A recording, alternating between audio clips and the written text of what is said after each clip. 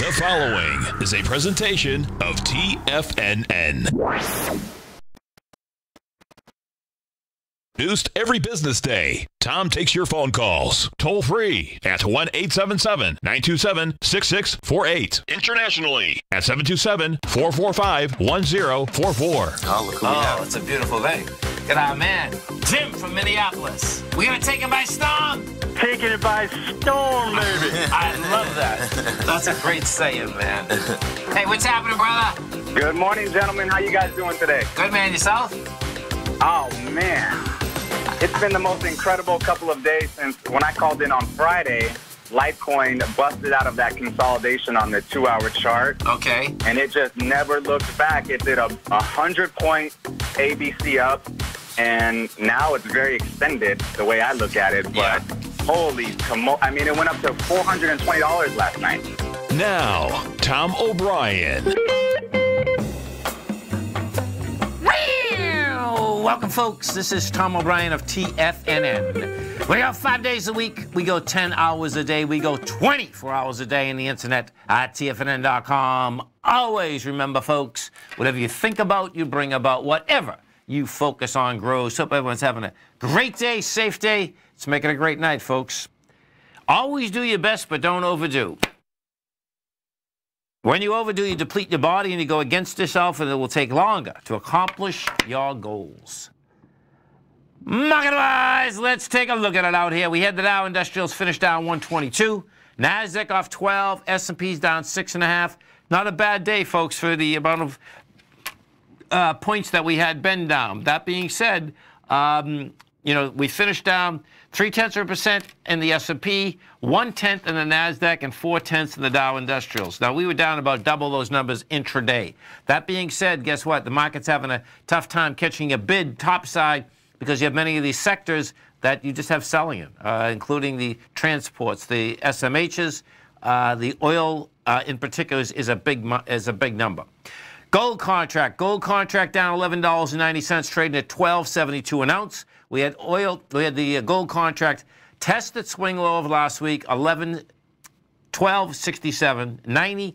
It rejected it, had some volume. So coming into Friday, I expect we're going to have some volatility still in that metal market because we've had lower prices, and it's pretty hard to turn that around on a Friday. We have the jobs numbers. 8:30 in the morning. That is going to move markets. No two ways about that. Oil broke with volume, with conviction. It had wide price spread, accelerated volume. Oil's down $2, trading $61.61. Oil looks like it wants to try to get into this $58 area. If we have the type of volume that we had out here today, oil can go a lot lower. Notes and bonds. You get the 10-year note down 11 ticks. 123.07, 30-year down 16 at 147.03. Let's go take a look at the 10-year. So we take a look at this 10-year out here. You're back with 1.5 million contracts. I think we're going into 1.7. 1.89, actually. So you're still coming down. You know, you had an expansion of volume, but yet it is lighter volume than we've come down on. You know, so bottom line is that it looks to me like this can get down into 123.03. We hit 123.05, and more than likely when the jobs number comes out, yeah, you'll get some big action in that 10-year. 30-year, we take a look at the 30-year. What do we have with the 30-year out here? 30-year, yeah, see, this is strong, man. 30-year, down 15 ticks, 260,000 contracts. We're coming into 300,000, I think, 357, I think. 347, 340, 348. Yeah, that's saying that this still wants higher price. Now, it's going to be pretty cool. I've had Chris Crawford on before, folks. He's from Fairway Mortgage, Independent Mortgage. He's going to be coming on at 20 past 4. We're going to be talking about interest rates. We're going to be talking about mortgages. So it's a pretty cool time to have him on because the 10-year, we're still trading out at 2.54. And, of course, what we have had happen in the last 6 months is that those rates have gone down dramatically compared to what most of us thought where they were going to go. King Dollar up 180 ticks, trading 97,590. If we go over to King Dollar and we take a look at King Dollar out here, what you're going to see is that King Dollar is trying to get back outside of the top of the consolidation. Now, we did 14,000 contracts. That's pretty good contract volume out here. So I suspect it looks to me like King Dollar is going to at least get to that 97,705 number. That's the number when it broke out of its consolidation last week. Pull back inside it. Bottom line, Dryb's number is going to probably have it get back up there, at least test it in the morning. This has been an action-packed week. There's no two ways about it. Euro's trading at 111. Now, as we